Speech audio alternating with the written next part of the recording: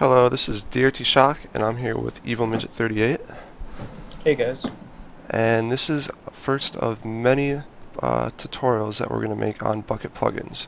So in this video, we're just going to show you how to set up a workspace, download Eclipse, and download Bucket.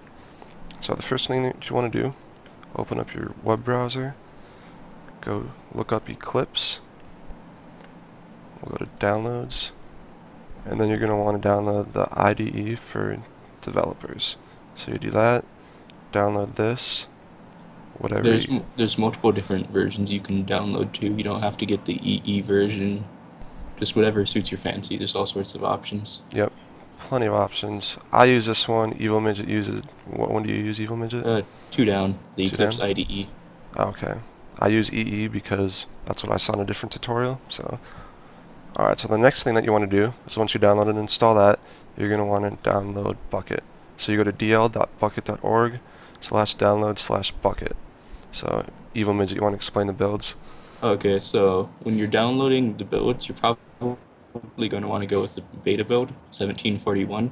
But there's also developmental builds. It's highly recommended not to use developmental builds because these are the builds generated from the latest changes in GitHub. And the Bucket team, there's a big tendency for things to change. And if you use a developmental build, you might build using API that ends up getting removed or getting renamed, and then your plugin's broken. So beta builds generally guaranteed that stuff's not going to change. Yep. So essentially recommend beta build or even a recommended build if you really want. So alright, so we got Bucket, we got Eclipse. Now what you're going to want to do is you're going to go into Eclipse.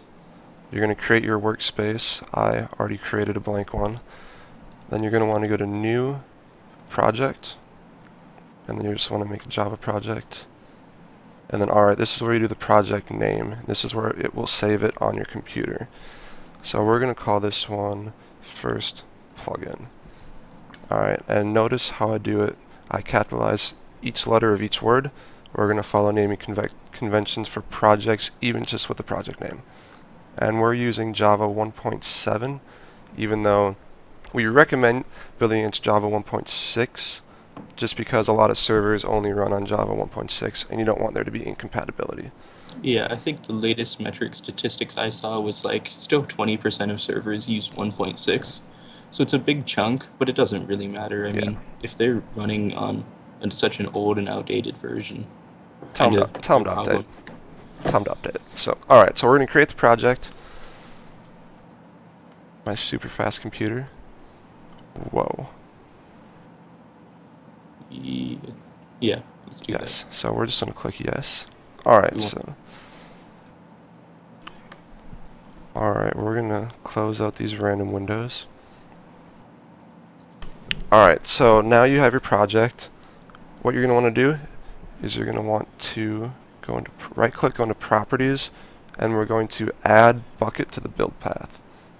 So then what you're going to want to do, Java build path, or my libraries, there we go, add external jars, and then I have mine 1.5 Bucket right here. This is the latest beta, not the one I just downloaded. I had downloaded it before. Press OK. Alright, so now Bucket shows up in your reference library. So here's all the stuff within Bucket. Make sure that when you're downloading building against Bucket, you're using the latest version to make sure you have access to the latest features. And also make sure you don't build against Craft Bucket, because then every time you want to import something like item stack, you'll see two classes, the internal Minecraft item stack and the Bucket item stack. And all you really want to be concerned with is the Bucket item stack. Alright, so the next thing that we're going to do is we're going to create the package. So what we're going to call this is we're going to call it com.buckthat. So generally what you do is you name this, it's backwards of your website name. So we have buckthat.com, so we're going to go with com.buckthat. Then we're going to go with first plugin. So, alright, we're going to finish this. Also notice that everything is lowercase. That's the Oracle convention for package naming. Do follow it. People do care about conventions. Yes. Just makes your code easier to read. Alright, and then the last thing that we're going to do is we are going to create just a class.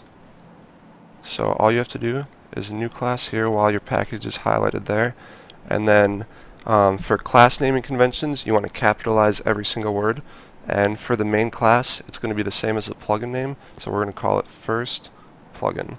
Then we're going to hit finish, and then here we go. Here's our first class. So in the coming videos we'll show you how to code, but for this one we just want to show you how to set up your workspace, how to download Bukkit, and that's about it. Thanks.